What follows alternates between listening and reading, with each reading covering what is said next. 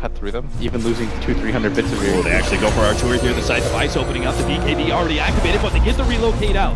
So they still manage to have the save. Eternal Envy is going to be jumped down. Defusal constantly is going to be side to white as well, and should be taken out here. The vacuum into the wall. Good setup there. That's going to be able to allow Empire to fully strike on a Team Secret. It could have just been a one pick off, but now it's going to turn into so much more. And 4 go down from Team Secret, and Empire just opened up the base for themselves. Probably actually pulled up a move called the art style, where he grabs himself instead. That often is also being a quick pass.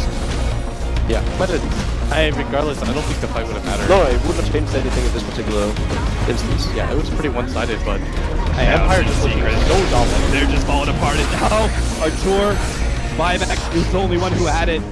And now dieback, immediate GG and DC out, and Secret are going to lose their very first game as a new team.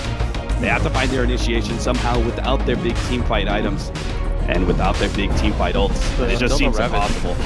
40 seconds. Eternal Envy jumping in, trying to grab something. Oh, doesn't manage to get anything there. The Aegis and Cheese already picked up, and now he's being body blocked entirely. Team Secret are going to leave Eternal Envy behind, knowing that there was nothing they could do there. Now they're going to pop the Spectre Ultimate, looking for more. Ramsey's going to be hexed up. While I die, that hex lasts long enough for him to be able to complete the TP out. Looks like Empire, they just want to end this game. Yeah, the swap out. Take off on Puppy. The Ravage goes in, hits on 5, but again, goes down a lot of damage. They have no Eternal Envy. Artur's already been stalled up. They're going for Scandal here, trying to get him. Artur, he dies before that's even possible. And now he's going to buy back, but what hope does he have? They call it Secret. They go down in their very first series, revealing the team, showing what big names they are, but going down to Team Empire.